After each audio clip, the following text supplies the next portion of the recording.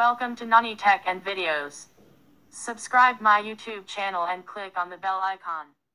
మరి పంటల రకాలు టైప్స్ ఆఫ్ క్రాప్స్ పంటల రకాలు అండి టైప్స్ ఆఫ్ క్రాప్స్ పంటల రకాలు ఏం రకాలండి పంటల రకాల గురించి మనం ఇప్పుడు డిస్కషన్ చేద్దాం పంటల రకాలకు సంబంధించి టైప్స్ ఆఫ్ క్రాప్స్ పంటల రకాలు అన్నప్పుడు ఫస్ట్ వన్ ఆహార పంటలు వన్ ఈజ్ ఆహార పంటలు ఫుడ్ క్రాప్స్ కు సంబంధించిన అంశాల గురించి డిస్కషన్ చేస్తాం వన్ ఈజ్ ఫుడ్ క్రాప్స్ ఆహార పంటలు నెంబర్ టూ ఈజ్ తోట పంటలు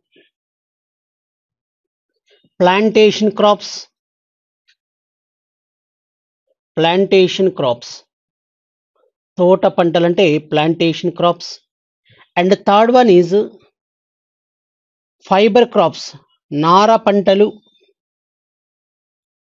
fibre crops oil seed crops నూనె గింజ పంటలు ఆయిల్ సీడ్ క్రాప్స్ అంటే నూనె గింజ పంటలు అంటారు next one is horticulture crops వాణిజ్య పంటలు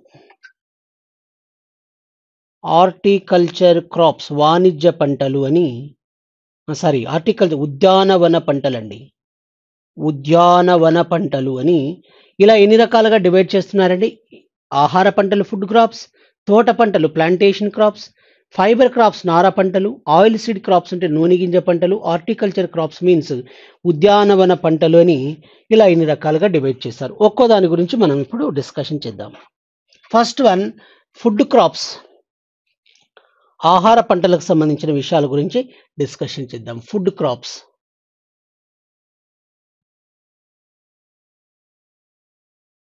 క్రాప్స్ అన్నప్పుడు ఆహార పంటలు ఈ యొక్క ఆహార పంటలు ఫుడ్ క్రాప్స్ కు సంబంధించిన విషయాల గురించి డిస్కషన్ చేసే ముందు ఫుడ్ క్రాప్స్ వచ్చేసి ముఖ్యంగా ఏమున్నాయండి ఫుడ్ క్రాప్స్ ఆహార పంటలు అనేది ఫస్ట్ ప్రియారిటీ వరికి ఇవ్వాలి వరి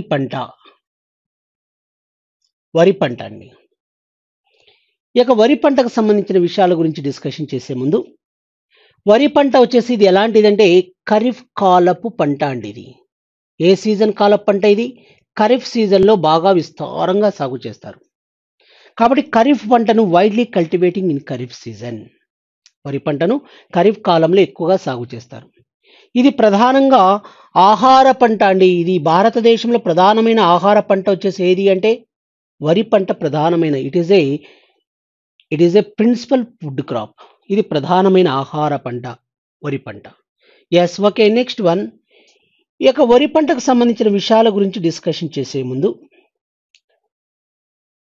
ముఖ్యంగా 1960 అండ్ 61లో 1960 అండ్ 61లో భారత ప్రభుత్వం ఐఏడిపి అనే ఒక ప్రాజెక్ట్ను స్టార్ట్ చేసిందండి IADP stands for intensive agriculture district programme అంటారు సాంద్ర వ్యవసాయ జిల్లాల పథకం అంటారండి IADP stands for intensive agriculture district programme అంటే సాంద్ర వ్యవసాయ జిల్లాల పథకం అంటారు దీన్ని పైలట్ ప్రాజెక్ట్గా స్టార్ట్ చేశారండి అంటే పంట ఉత్పత్తిని పెంచాలి ఏ పంటకు సంబంధించి ఈ యొక్క వరి ఉత్పత్తికి సంబంధించి పంట ఉత్పత్తిని పెంచాలి అని ఒక పైలట్ ప్రాజెక్ట్ని స్టార్ట్ చేశారు దాన్ని ఏమంటారంటే ఐఏడిపి అంటారు IADP stands for intensive agriculture district programme అని సాంద్ర వ్యవసాయ జిల్లాల పథకం ఎప్పుడు స్టార్ట్ చేశారండి 1960 అండ్ 61లో మరి ఈ యొక్క వరికి సంబంధించిన ఈ ప్రోగ్రాంలో భాగంగా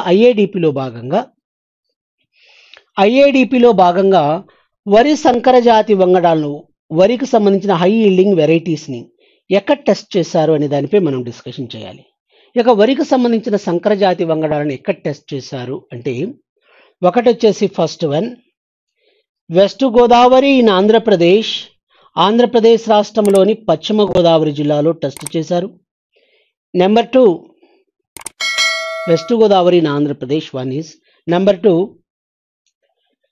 Thanjavur in Tamil Nadu తంజౌర్ in Tamil Nadu state, Tamil Nadu రాష్ట్రంలోని తంజావూరులోను.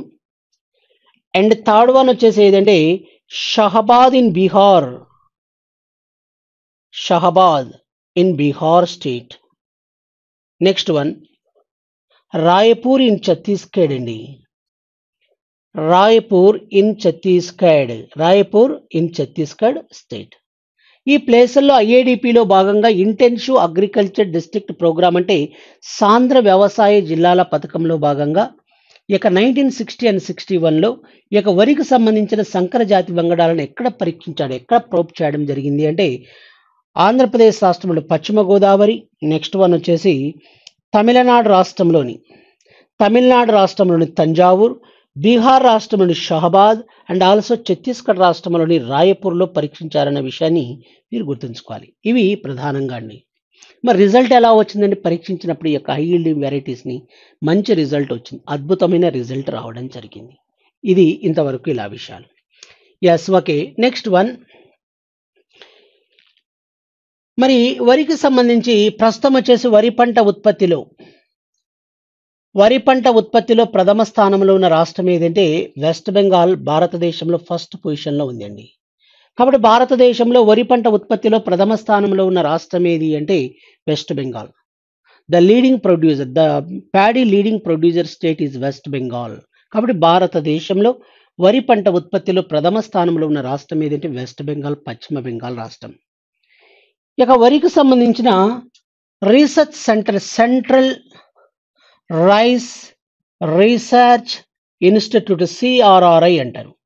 CRRI stands for central rice research institute అంటారు. ఇక సెంట్రల్ రైస్ రీసెర్చ్ ఇన్స్టిట్యూట్ని ఎక్కడ ఏర్పాటు చేశారు అంటే ఇది వచ్చేసి ఒరిస్సా రాష్ట్రంలోని కటక్ అండి. ఒరిస్సా రాష్ట్రంలోని కటక్లో సెంట్రల్ రైస్ రీసెర్చ్ ఇన్స్టిట్యూట్ని ఏర్పాటు చేశారు. కాబట్టి భారతదేశంలో వ్యవసాయ పరిశోధనా కేంద్రం, ముఖ్యంగా వరికి సంబంధించిన పరిశోధన సెంట్రల్ రైస్ రీసెర్చ్ ఇన్స్టిట్యూట్ని ఒరిస్సా రాష్ట్రంలోని కటక్లో ఏర్పాటు చేయడం జరిగింది అన్న విషయాన్ని మీరు గుర్తుంచుకోవాలి. అది అంతవరకు అలా విషయాలు ఉన్నాయి. నెక్స్ట్ డిస్కషన్ చేయాల్సిన అంశం ఏది అంటే వీటి తర్వాత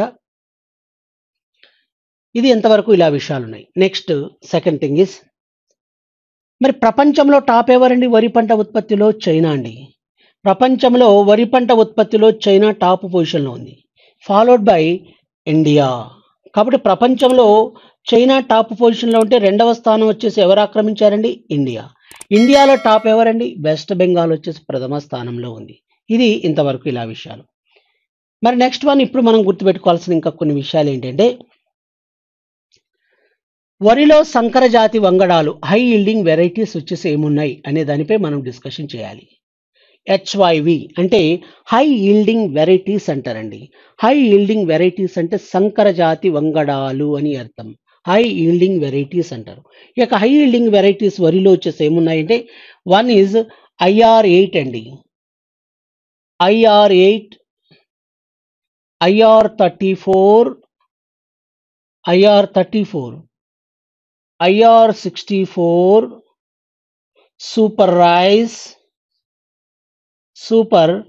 రైస్, లోనిశ్రీ.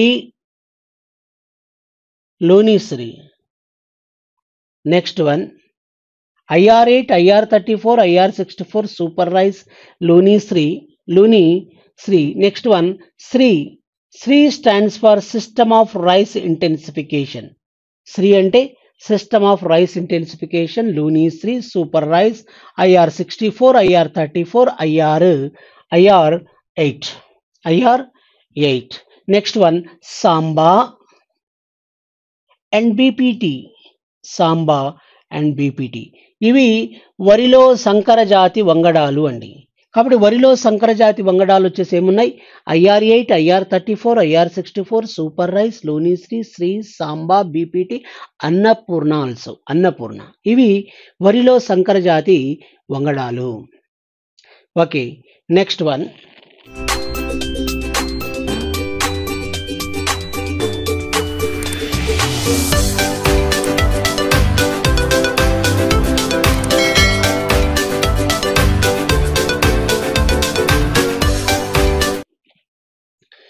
వరి మరియు గోధుమ పంటలను ఏమంటారంటే వరి గోధుమ పంటలను. ఈ యొక్క వరి మరియు గోధుమ పంటలను ఏమంటారంటే తృణధాన్యాలు అంటారన్న విషయాన్ని మనం గుర్తుపెట్టుకోవాలి. ఏమంటారండి? తృణధాన్యాలు అని పిలుస్తారు. తృణధాన్యాలు అంటారన్న విషయాన్ని మనం గుర్తుంచుకోవాలి. ఏమంటారండి వీటిని? తృణధాన్యాలు. కాబట్టి వరి గోధుమ పంటలను ఏమంటారు? తృణధాన్యాలు అని పిలుస్తారు. సెరల్ క్రాప్స్ అంటారు, తృణధాన్యాలు అంటారు. ఎస్. నంబర్ 2, ఇప్పుడు మనం గోధుమ పంటకు సంబంధించిన విషయాల గురించి డిస్కషన్ చేద్దాం. గోధుమ. ఈ యొక్క గోధుమ పంటకు సంబంధించిన విషయాలు చూడండి. 1 is గోధుమ అంటే ఎలా అంటే, గోధుమ పంట అనేది ముఖ్యంగా ఇది రబీ కాలపు పంట అండి. వరేమో ఖరీఫ్ సీజన్ క్రాప్ అయితే ఇది రబీ కాలపు పంట. ఈ గోధుమ పంట రబీ కాలపు పంట. నెక్స్ట్ 1 ఇది వచ్చేసి ముఖ్యంగా ఏమంటారంటే సమశీతోష్ణ మండలపు పంట అని కూడా అంటారండి దీన్ని. సమశీతోష్ణ మండలపు పంట. ఇంగ్లీష్లో ఏమంటారంటే టెంపరేట్ క్రాప్ అని కూడా పిలుస్తారు. టెంపరేట్ క్రాప్ అంటే సమశీతోష్ణ మండలపు పంట. దీనికి ఎలా ఉండాలి అంటే మోడరేట్ టెంపరేచర్ కావాలి, మోడరేట్ రెయిన్ఫాల్ కావాలండి. మోడరేట్ టెంపరేచర్ అంటే మిత ఉష్ణోగ్రత కావాలి. నెక్స్ట్ 1 మోడరేట్ రెయిన్ఫాల్ అంటే మిత వర్షపాతం. మోడరేట్ రెయిన్ఫాల్ అంటే మిత వర్షపాతం.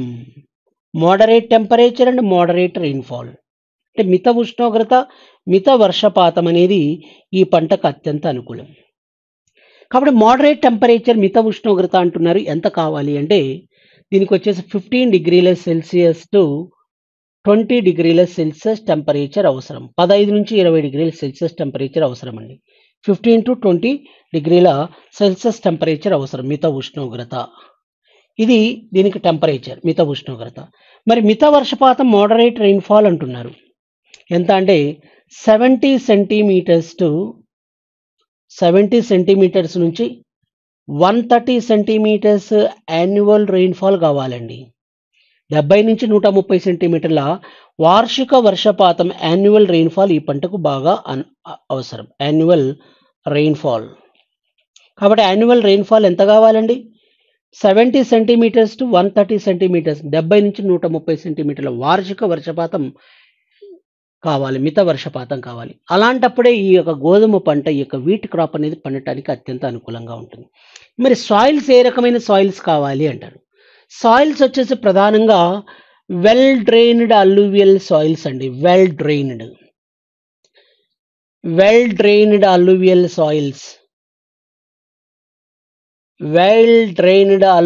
సాయిల్స్ అంటే బాగా ఎండిపోయిన పొడిబారిన ఈ యొక్క వండలి నీళ్ళలు, బాగా పొడిబారిన వండలి నీళ్ళలు ఈ పంటకు బాగా అనుకూలం.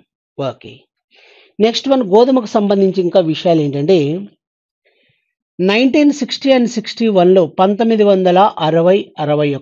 1960 and 61లో ఈ యొక్క వీట్ హై ఈల్డింగ్ వెరైటీస్ అంటే గోధుమ సంకర జాతి వంగడాలను వీట్ హై ఈల్డింగ్ వెరైటీస్ని ఎక్కడ టెస్ట్ చేశారనే దానిపై మనం గుర్తుపెట్టుకోవాలి. కాబట్టి 1960 and 61లో ఐఏడిపిలో భాగంగా ఏ ప్రోగ్రామ్ అండి? IADP, intensive agriculture district programme. ఇందాకనే మనం చెప్పుకున్నాం.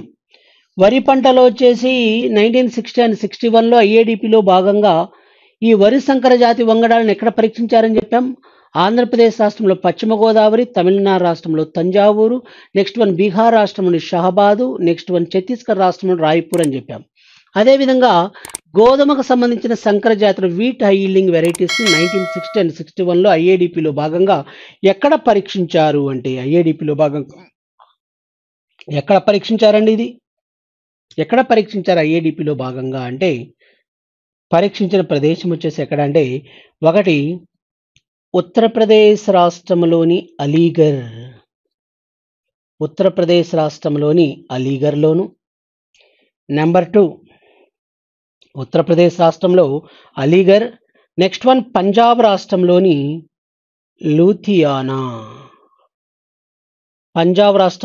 లూథియానాలో పరీక్షించడం జరిగింది. ఎక్కడ పరీక్షించారండి? లూథియానాలో. కాబట్టి ఉత్తరప్రదేశ్ రాష్ట్రంలోని అలీగర్, పంజాబ్ రాష్ట్రంలో లూథియానాలో ఈ యొక్క ఐఏడిపిలో భాగంగా టెస్ట్ చేయడం జరిగిందనే విషయాన్ని మీరు గుర్తుంచుకోవాలి. ఓకేనా అండి? ఇది ఇలా విషయాలు.